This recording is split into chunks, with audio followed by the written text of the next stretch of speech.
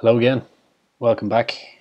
Hasn't been too long since I made an update, but I'm just making a quick one to kind of give an idea of what's been happening over the last couple of weeks. A couple of big things.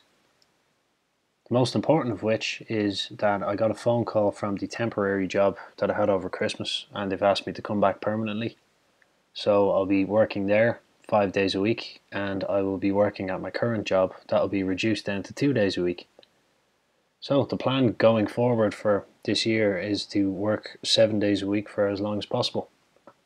And I know that a lot of people wouldn't recommend doing that, but it is not for the extended future. It's not going to be for 5 years or anything. It will be for around about one. So I'll have big changes happening in September. So the idea is to have the portfolio built up as much as possible by then, and the same with the channel. But unfortunately, because I will be rostered into work every morning, regardless of the day of the week, it means that I'll probably be pretty tired when I come back in the evenings, and I'm not going to be able to make as many videos as I plan to. But it does mean that I'll stick to making updates probably once every 2 weeks, maybe even once a week, and then I'll make the odd individual breakdown video, but I can't put a huge amount of time into it because I don't have a huge amount of time anymore. So, good news. I set pretty outrageous goals for the year, and things are falling into place to allow those things to happen. But it's going to take a lot of work. Second bit of good news is on the 30th of December, there was what I'm going to call a Vanguard Day from now on. Huge amount of Vanguard payments all came in on the same day. So it means that in the future, now Vanguard is very safe if you're not really familiar with them. They're very, very popular, and in my own opinion, they're quite ethical as far as financial companies go. They're one of the few that seem to have made it to the top without screwing people over as much as possible. But they are considered to be pretty safe. People stick their retirement funds into Vanguard funds. But it means that I can now intentionally bulk up all of the Vanguard positions, and then on one particular day, probably once per quarter, I would imagine. Yeah, the FTSE 100 and FTSE 250, they only pay every quarter. They don't pay every month. I do have a few Vanguards that pay every month, but these are not them. So, one day every quarter there will be a considerable amount of payments from Vanguard alone, along with a few others. But of course these can always change at any moment. And it has been a pretty good start to the year. So this is the 30th of December, and everything above here is the dividends I've received since then. And it has been a little while, but yeah, that's a big one. 233 from Great Elm Capital. But as you can see, they're beginning to build up bit by bit. Now a couple of nice big ones. You can spot the monthly paying stocks quite quickly. They're often the largest. I actually, as a way of celebration, I deposited €100 into the account, and I put that into the pie of all my monthly paying stocks. Now this is just stocks, not ETFs or bonds or anything like that. So each of them should get a small bit. I did do it by self-balancing. So in the overall pie, I'll show you it here, I was looking for €100 per position. So it'll be €4,400.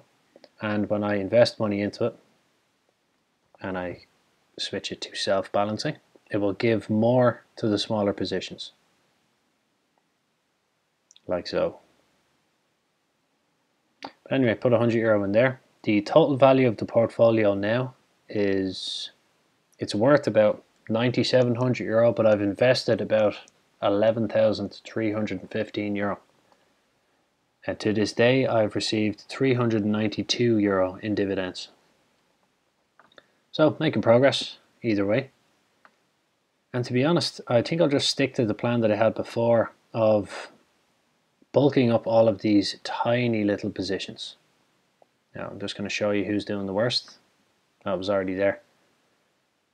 So this will be one area that I'll be focusing some of my funds, but it is very risky because they're heavily down for a reason and they might not recover for a while. So it's not often a good idea to constantly put them into the red ones. But what I'm going to do is bulk up the smallest positions. which start.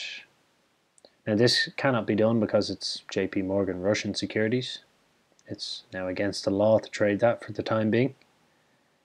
But starting from here, anything that I have that's in a small position, even if it's in the green, I'm just going to bulk it up. Because I can't really have, there's no point in having so many like different stocks and positions in the portfolio basically if so many of them are like €2. Even less than €10, there's pretty much no point. And it will take a while to get them all to 100, but that's the reality of it. If you want to make an omelette, you have to break some eggs. So I'm going to stick see, I have all of the ETFs, bonds, and all that stuff. They have their own pie, so I can just bulk invest into that and increase the size of all of these. So I think Roper Technologies is the lucky winner for today. Seems to be doing alright. Anyway, €4.60.